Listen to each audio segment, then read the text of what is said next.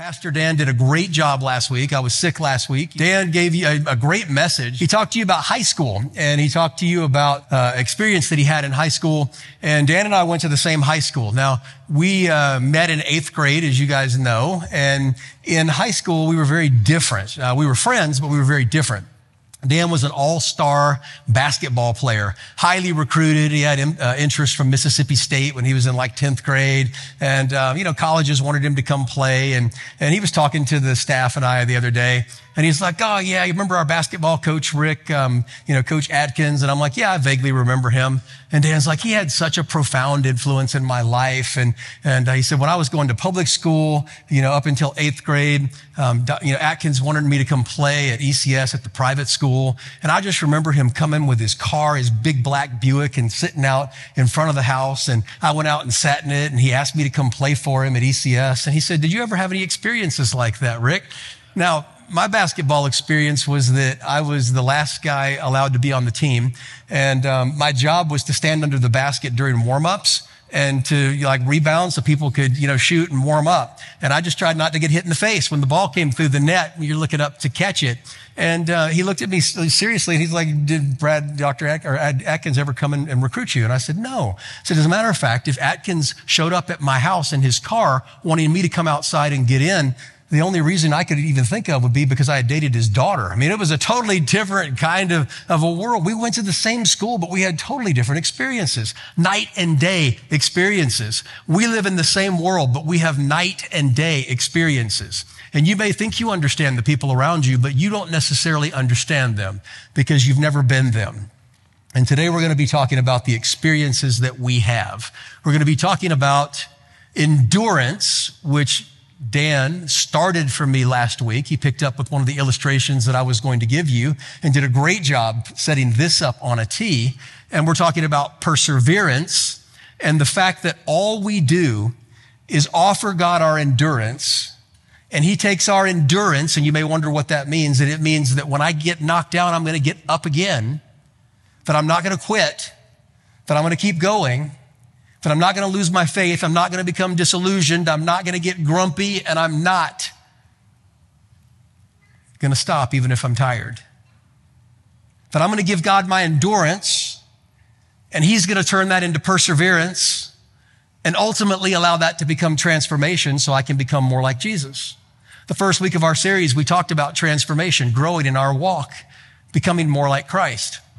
The second week, I talked to you about this is the day the Lord has made. Does that ring a bell with anybody? This is the day the Lord has made. I will rejoice and be glad in it. And then I said, I am the me that the Lord has made. I will rejoice and be glad in me. And you say that about you, right? Because we're all individuals. And then I said, they are the they that the Lord has made. You will rejoice and be glad in them. And then we said, it is the it that the Lord has made. I will rejoice and be glad in it. We rounded the corner. And then the next week talked about prayer. And we talked about the Lord's Prayer. And I gave you an outline or a guide to be able to write down some of your thoughts that were consistent with one of the ways Jesus suggested that we pray. The next week, we talked about scripture from 2 Timothy 3:16, and I gave you a little outline there based on 2 Timothy 3:16 on how you can read just a small section of scripture and how if you ask yourself the right questions, that it can take a whole different meaning, an important and powerful meaning in your life, and you can begin to grow. And then we talked about influence and how you can intentionally influence the people who are around you in your circle, creatively and consistently. And then I got sick for a week, which happens like once every 30 years. So don't worry about that. None of us will be around when that happens again, Lord willing. And here we are to finish up the series on endurance. This is my final message to you on what it takes to grow and not to end up the same person you were at the end of this year that you were at the end of last year. We want to change. We want to grow. We want to mature, don't you? Do you want to be the same? It scares me to death to think about being the same next year that I am this year or that I was last year. Discipline is something that's an attractive quality. Physical discipline, relational and emotional discipline, spiritual discipline, doing things that you may not always want to do, that are important things to do, that over time yield a huge result in your life. God does it. We just put ourselves in a place to allow it to happen. And so today what I'm saying to you is, don't quit, because you will be tempted to quit. Things will happen in your life that will make you want to quit. You're going to want to question God. You're going to become disillusioned.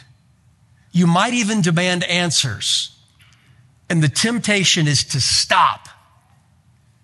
And today I want to encourage you, don't quit. Now, I could stop right there and say go home, but I'm not going to, because right now you've heard from me, and that's not that important. What I want you to hear from is the Word of God, which is everything that we base our faith, what we believe, and what we do on. And I want to take you to the book of James, and it's a passage you and I have covered before, James 1, 2 through 4. But it's a passage where James, through the inspiration of the Holy Spirit, is reminding us not to quit. And he says, consider it pure joy, my brothers and sisters, whenever you face trials of many kinds, because you know the testing of your faith develops perseverance. Let perseverance finish its work so that you may be mature and complete, not lacking anything. Philip's translation or paraphrase has it this way: when all kinds of trials and temptations crowd into your lives, my brothers and sisters, don't resent them as intruders, but welcome them as friends. Realize that they have come to test your faith and to produce in you the quality of endurance. Let that process go on until that endurance is fully developed, and you will find you have become men and women of mature character with the right sort of independence. Perseverance, here's a definition. There are many, this is one. Becoming increasingly able to honor your commitments that ought to last a lifetime. Your commitments. For example, the commitment you make to a spouse, the commitment you make to your kids or your family, the commitment that you make to your Lord and Savior, Jesus Christ, specifically.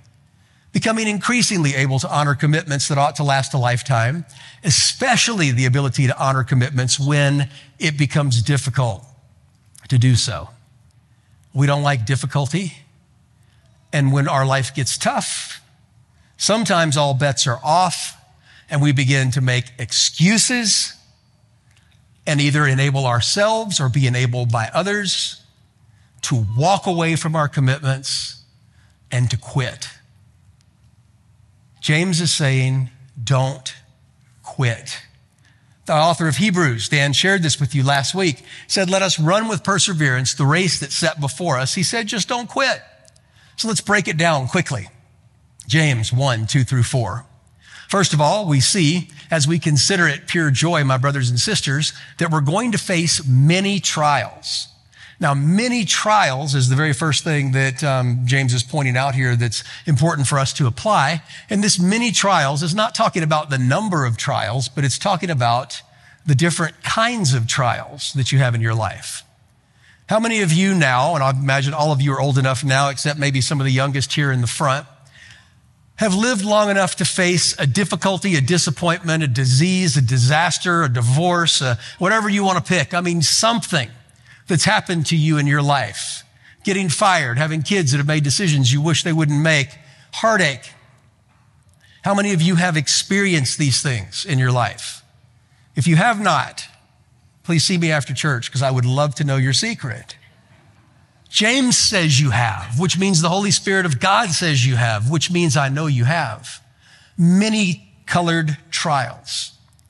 I went shopping this last week after I got out of the house, and I was hanging out in the guys section while Joy was hanging out in the girls section, looking for some Easter stuff, which sometimes takes a while.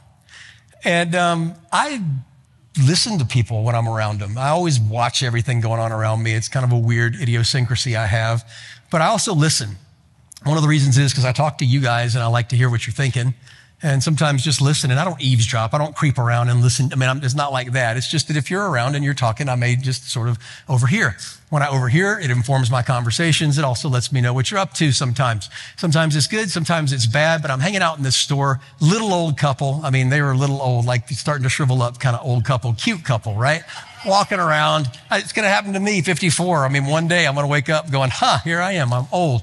Happens to all of us if we're blessed to be that age. They're walking around in the store and, they have their masks on and they're cute as they can be. And I'm standing there and the man wanders away. We'll call him Reginald, which is close to what his name was, but not exactly. And I'm not making fun of these people at all. I'm just telling you what I heard. The lady, she's in there and she's looking through some stuff and she's looking quick. I mean, like she's a pro looker. And she goes, Reginald, and he comes kind of shuffling over and she uses a word that was, to me, it was an unusual word. As a matter of fact, I got to look it up because it's just crazy. I mean, I have to look it up to remember it. I mean, it's one of these words. Did you ever play Scrabble when you were young?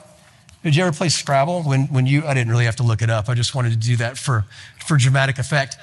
She said, Reginald, I am flummoxed by this fabric. And I did exactly what you did. I started cracking up. And I went, that's the most intelligent, weird thing I've ever heard in my life. 8th grade Scrabble. I'm flummoxed by this fabric. And so this is what I did. I had a pair of pants I was going to go try on, and I went into the dressing room right away, and I looked it up because I wanted to make sure I knew what it meant. So I Googled, what does flummoxed mean, and I'm like, shh, Siri, not so loud. It means bewildered or perplexed. Now, trials, they come in many different forms in your life, right? Little ones, big ones, long ones, short ones, but they come. And maybe we're flummoxed by these trials. I hope it's not over the fabric, right? Because that's a pretty minor trial. But being bewildered or perplexed is part of being human. And one of the most dangerous things you can do, and I'm pointing back at me too, because we're in this together. One of the most dangerous things we can do is demand answers from God when we are bewildered and perplexed because we're going through different trials.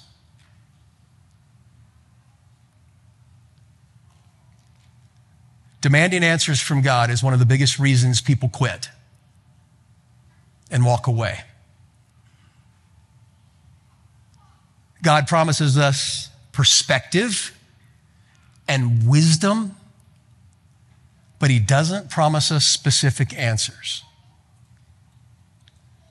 And James tells us, which is God speaking through the pen of James, that when you go through many different difficulties in your life, how you go through these difficulties determines whether or not you are persevering and being transformed or whether you are being crushed. Because bad things happen to good people and bad people. Trials happen to Christians and non-Christians, to those who deserve it and those who don't deserve it. Ultimately, God allows it, but they happen. You can go to the discount section of Walmart and find a book that will tell you otherwise, that if you live right, you give enough, you have enough faith, that everything in this life will come to you the way that you want it. And some people grab a hold of that truth, but it's the same thing as playing the lotto. You know you're not going to win, but you're like, hey, what else do I have to hang on to? Why not try? And James is saying, listen, I'm not giving you a lottery ticket. I'm giving you the secret because I want you to have mature and complete faith, not lacking anything. And so as he goes on, he talks about the fact that these many trials come into our lives. And then he talks about times of testing. And he said these trials are tests. And they can be temptations if we don't go through these trials with faith. But if we go through these trials with faith, then the testing of our faith and the passing of these trials, these tests, develops in us this perseverance. Our endurance leads to perseverance, which becomes transformation. And then we have to let it finish its work. And it's not quick, and it's not always easy, but when it does, you, my friend, can become mature and complete, not lacking anything. And let me remind you that I'm not talking about not lacking anything in this world and in this life. Because God doesn't promise you riches. He doesn't promise you good health. He doesn't promise you great relationships. He doesn't promise you that there'll always be a gentle breeze at your back and a sun will be in your face and life will be smooth and easy. Ecclesiastes tells us rain falls on just and unjust, storms come. Life, because of original sin, is full of difficult times, and you're going to encounter them. Perhaps you're in the middle of them, or maybe you've just come out of them. So we wrap our mind around it. And we have to answer the question, will I stamp my foot at God and say, no, I don't agree with you, I don't believe you, and I don't trust you. And then we go all the way back to the beginning and start over again. Or do we say, I don't really agree with you, God. I really wish this wasn't happening, God. I can't really see you in the middle of this, God, but I trust you. And like the disciples said to Jesus, you have the words of life. Where else would I go? So I'm in it. I will endure, because perseverance is the ability to keep my commitments, even when it's difficult to do. And by staying in the game, it provides the space in your spirit for the Holy Spirit of God to do a miracle in your life and to give you a softer heart, a gentler spirit, a more approachable nature, a humility and the ability to love. And those are the things that really give you your best life and prepare you for the life to come. Well, the second section that we're going to spend, the time we're going to spend together, I'm going to offer you one of the most practical things that I can possibly offer you. We talked about New Year's resolutions in January and about being different people. Statistics show that by the third Thursday in January, most people in America have left their New Year's resolutions in the rearview mirror. So if you have any resolutions that you're continuing to do, you're doing better than most. Yahoo News says that of everyone that makes a resolution, only 1% of the people keep the resolution till the end of the year. Of the 1% who are still standing at the end of the year, only 6% of those go on to have real life change. But let me share with you the difference as we close this section together. You have the Holy Spirit of God living within you, who wants to do this work in you and wants to make you more like Jesus. He will smash the odds if you just put yourself in a place to allow him to do it.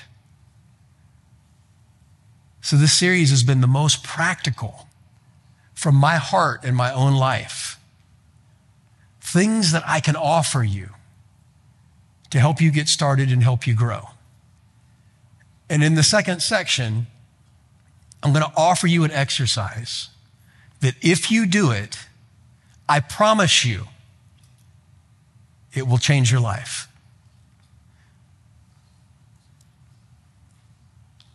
How's that for a build-up? Oh, for those who've been involved in our city groups over the last few weeks, you probably are well familiar with John Ortberg, but he has a quote that I wanted to share with you to start this second section, the final section that we're going to be together today. Dr. Ortberg says, the role of suffering is one of the most neglected issues in spiritual growth. And he says this because it's not something we schedule, like Bible study or prayer. It's something that inevitably is arranged by life. So if we're going to be transformed, we must look at how suffering benefits us, or at least how we respond to it. And I want to remind you again, once again, that suffering always changes us, these trials. But it doesn't necessarily change us for the better. How you respond to these trials is what determines whether they become a temptation and ultimately a failure, or whether they lead to perseverance, which brings transformation. And I told you guys already that I missed last week, which was an unusual kind of thing for me to do. And I'm a bad patient when I get sick. I am. I'm a man, and I guess maybe that's my excuse. I don't know. That could be an excuse for a lot of things. It's the one I'm going with. I whine a lot. I just got the crud, right? That everybody's had. I mean, I got a fever. I got congestion. I'm coughing. I'm feeling, kind of terrible. But I complain a lot. I mean, there was one night I was so dramatic. I haven't really told anybody this except, Kathy on our staff. But I just knew that I was going to die in the middle of the night. So I folded up my clothes and put them on the dresser there and got my insurance card out and laid it out. And I'm like, all right, Joy, Lutheran Hospital's where I'm going if I need to go in the middle. I mean, it was one of those type of illnesses, right? Thought I was going to see Jesus. Want to be cremated with an Oliva V, no funeral. I mean, I've got everything all worked out, right? It didn't happen. So I'm happy for that. But I told my wife, I said, I don't feel well. And she goes, I have what you have. And I said, you did what? She goes, I already had what you have. And I said, you did not have what I have. And she goes, yes, I did. I had a headache. I had a fever. She laid all the symptoms out. She goes, I had what you have. Now, she was being sweet about it. She was taking care of me, and she is the best nurse. I mean, patient beyond imagination. But I got mad at her. I'm like, you do not have what I have. Mine's much worse than what you have. It hurts worse. I'm more congested. I have a higher fever. Motrin's not even working. You didn't have anything close to what I have. And we argued about it for a minute, and then she's smart enough to change the subject and walk away. But when you tell people you're sick, or when someone tells them you're sick, what's the first thing they do? They tell you about everybody else they know who's sick, right? And you don't know these people. You don't care about these people that they're telling you about. They tell you who's sick and how sick they are and the last time they had your sickness. And I just put my foot down and I'm like, I don't care if you had it. I don't care if your friends had it, if your grandparents had it. I don't care if somebody down the street had it. I'm sick. I'm the one going through it. You don't know how I feel. This is me, not you. Stay out of my business. That's how I felt last week. Isn't it good I wasn't here with you last Sunday, right? That would have been a sermon, wouldn't it? Everybody would go and never come back. But isn't that true about life? Nobody really understands what you're going through except you. I may have gone through a similar illness. I may have had it, but I didn't have it like you did because it's you going through it, not me. So any of these trials, any of these difficulties that you go through, any of these storms, they're unique to you because you're a unique you.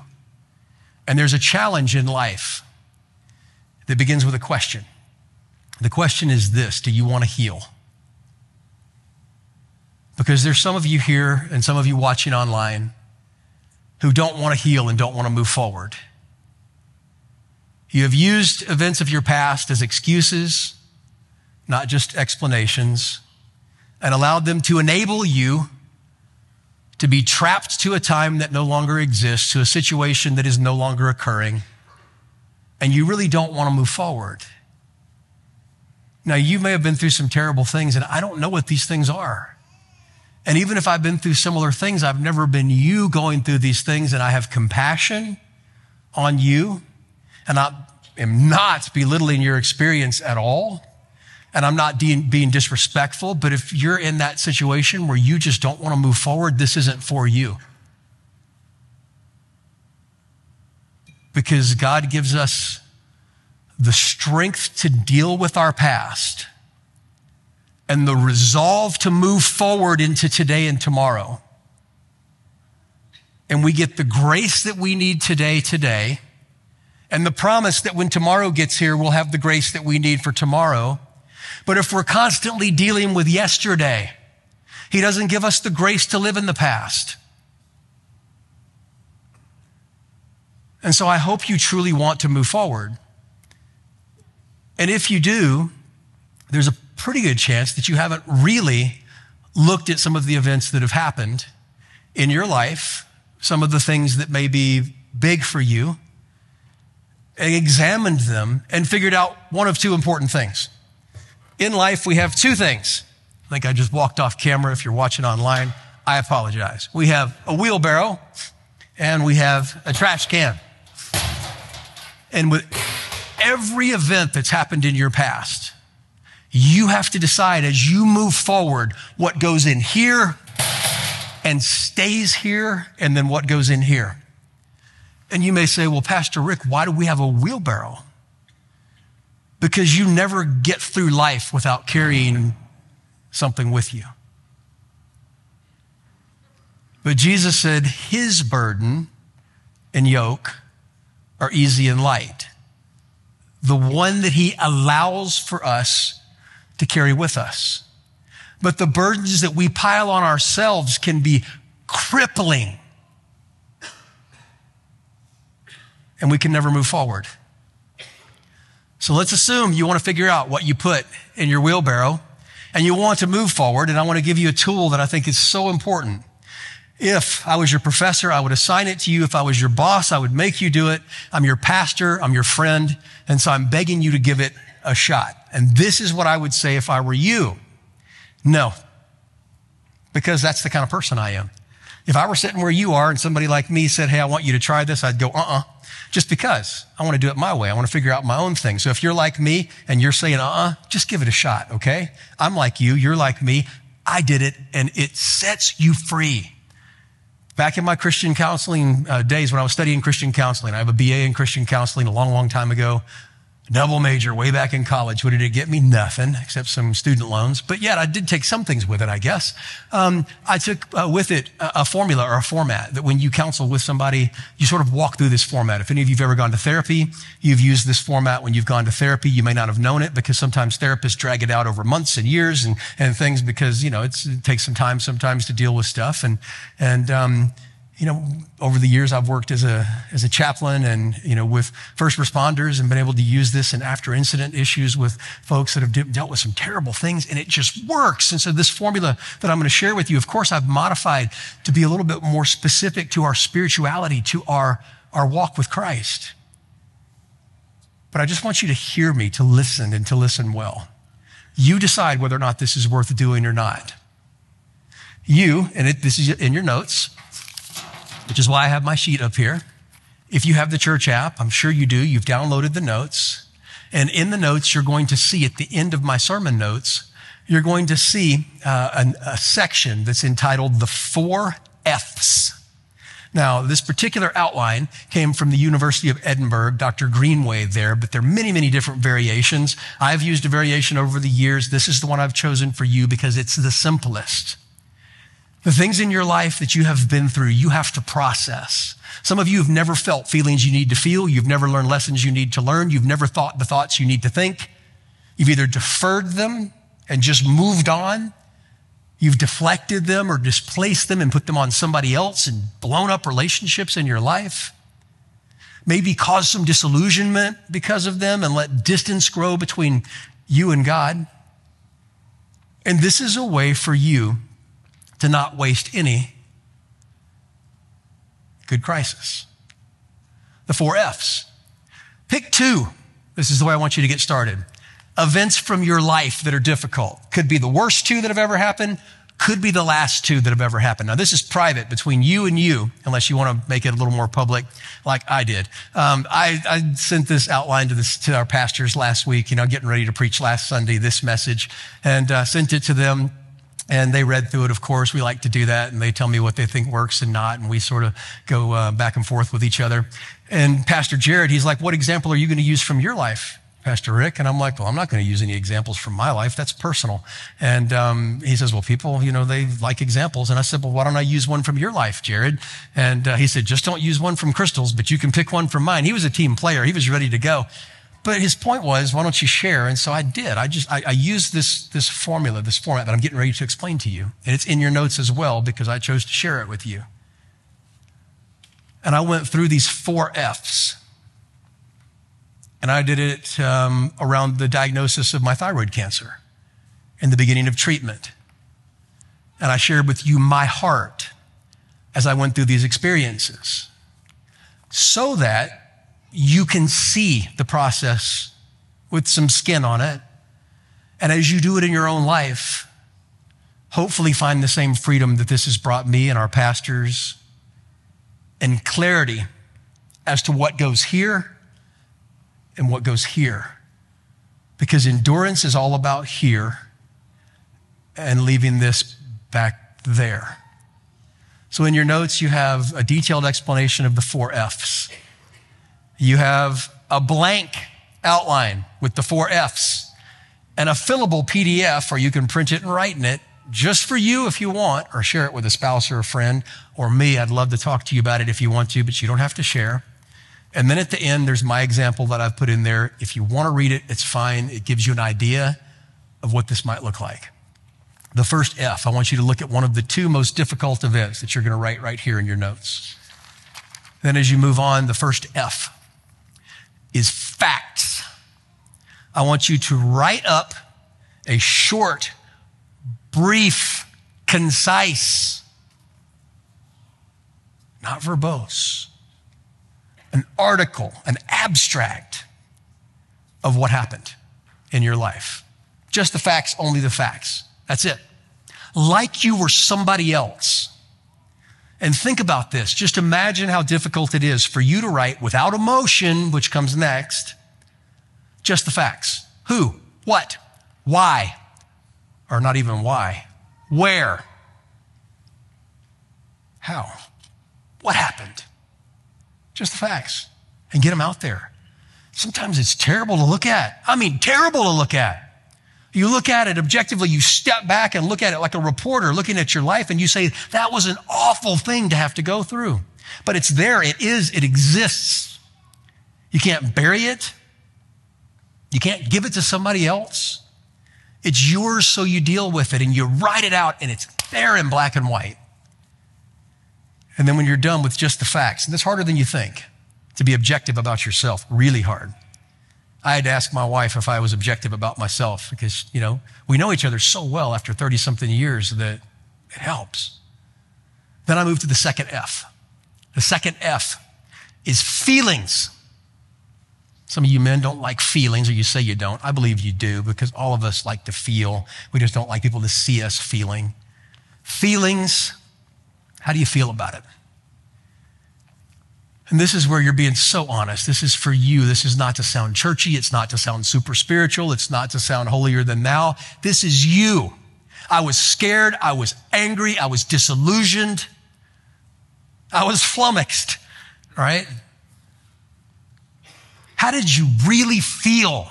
Abandoned, abused, disrespected. And you get it out there and you look at it and it's horrible, and you wouldn't want anybody to have to feel that way. But it's real because it's you and you walked through it. So here you have 2 sections in here. 1 is objective.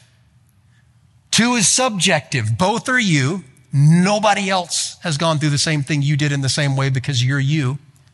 And then you have to choose. Do I want to move on? Do I want to heal? Or do I want to go back to the facts? Get to the feelings, go back to the facts, get to the feelings. Do I want to live in the loop that traps me in the past, not knowing what to put here, not knowing what to put here, not offering endurance to Jesus, who turns it into perseverance, who turns it into transformation, but playing a spiritual game of chutes and ladders, right? Where you climb the ladder, decide to grow, start to grow, hit a difficulty, back to square one, decide to grow, start to grow, difficulty, back to square one. It's between 2 and 3, the second and third F, that you begin to make a break. So you put your facts down, you put your feelings down. It's in here. And then you go to your findings. What did I learn? What lessons did I learn about what happened to me? What did I learn about God? What did I learn about myself? Be honest. Even if it's ugly. What did I learn about my friends, my coworkers? What did I learn? What did I find out? Sit with it for a minute. Review. Facts, feelings, findings. And then here's this rubber road kind of moment. This is the F that leads to freedom. It's called future. You write down for yourself, based on the facts and your feelings, in spite of your feelings, you look at your findings and you say, what am I going to do with this? What am I going to put in here as I take this next step into tomorrow? How am I going to use this to better serve the Lord? How am I going to use this to relate better to people who may have been through similar things, but in a different way? What is this going to look like as God takes my endurance and turns it into perseverance and begins to transform me? How can I better serve him? How can something terrible become something beautiful? Something Satan intended for evil, perhaps, God using for good. Friend, it's not because you do it. It's because God will transform you into a new person by changing the way you think about your life and create in you the nature and character of Jesus if you just put yourself in a place where he can. So then as you finish up, and it's right here, as you finish up your exercise, and this was my favorite part, and I just threw this part in here almost as an afterthought. And then when I went through it, I'm like, my goodness, this was good. Not because I did it, because the Spirit of God used it to really reveal some things to me. It's a simple question. Spend some time on this question. Where did you best find God? I sense God's presence in the middle of this storm or trial or test in this way. And I have 3 different options. You can add your own. I mean, this is just a tool that I'm offering you that's very helpful to me and has been helpful to many others. People, places, and circumstances. To just use as an example, and the example that I gave you. The example when I was diagnosed and the treatment began for thyroid cancer and all that kind of stuff that went on. And I don't talk about it very often. It's my burden to carry, not yours. But this was my example and my experience. And so I used it to process and to make sure that I was right in my headspace about it. When I got to places, I thought, well, I don't think there were any places that I really found God. And then I thought, do you know, places played a huge part in this whole process with me feeling the way I felt based on the facts of what happened. And do you know one of the places that I found God was in the middle of a PET scan? I wanted to find him in the parking lot because that's where I wanted to be. But I couldn't be there and shouldn't have been there. And so where did I find him? I mean, I almost hate to say this because I don't want to experience it again. I hope it's all in the rear view. But I mean, the times when I had the supernatural peace were the times that were the scariest, right? When the needle's in your neck and you're laying there, right? It's all of a sudden, there's God. Places. Where did you experience God? What people in your life showed up that you experienced God through? What circumstances surrounded your situation that allowed you to see God? And after you work through this and you read it and you let it sit and you let it settle and you offer it to the Lord, call me crazy now, but try it and then see if you call me crazy then. Did I ask you to try it? Yeah, I asked a bunch of times to try it. Please try this. You're going to know. And there's an important word in James 1. James 1, 2 through 4. James says, you're going to know the testing of your faith develops perseverance. The word know, K-N-O-W, is an experiential kind of knowledge that only comes through time, through trial and error, through victory and defeat. It's the kind of know that comes over the years. And it allows you to decide what to put here. And there's a lot of you who need to know what to put here and never pick it up again. And what to put here that's going to be useful for you next time and useful for others as you go through your life. All right, we're going to stop. We're going to end. And I have a little exercise we're going to do. Maybe it'll be fun. Maybe it won't be fun. I don't know. We'll see. Chumbawamba. You guys remember Chumbawamba? They were a British anarchist band back in 1982. That's before a lot of you guys in here were born. 1982, Chumbawamba, they had a song called Tub Thumping. Now, you may not know Chumbawamba. You may not know Tub Thumping. I am not endorsing the band. They were anarchists, for goodness sake, right? But the song is a little catchy, and we're going to do this together. I want you to be able to complete this lyric with me. This is the point of today. It's as simple gets, okay? This is all you have to do. Remember, just endure. Here we go. All right. The DJ Mixmaster Sean in the booth, he's going to play the beginning of this song. You're going to help me sing the lyric that comes next. Are you ready? Now sing it loud because it's weird when it's not loud. It's weird. If you're online, go ahead, holler it out when you connect with us online. We're going to try this together. This is it. One more. Can you do it again? I get knocked down. Right. You get knocked down. And when you get knocked down, what do? You get up again. And then what happens? I get knocked down. And I get up again. Yeah. And I get up again.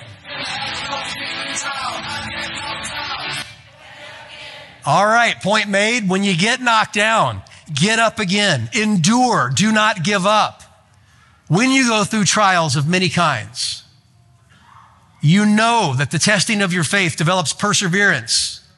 And when you allow perseverance to complete its work, you find that you become in your faith mature and complete, not lacking anything. You can be transformed. And friend, that's what it's all about. Father, thank you so much for the time that we've spent today and also the time that we've spent in this series. And I pray, Father, that you will allow this to find a home in my friends' hearts. God, I want for them so badly to have the freedom that comes through your Holy Spirit. And Father, we are just people, as I've said already today, in need of a shepherd. Draw us close and lead us through this life, not for our own glory, but for yours, so that people can see the power of your gospel in my and our weak lives. Through our brokenness, I pray that others can see your strength and that they can find a saving relationship with you and experience the freedom that comes through forgiveness of sin, belief in Jesus Christ, and choosing to follow you as both our Lord and our Savior. I pray these things for my friends because I love them, and I pray them in Jesus' name.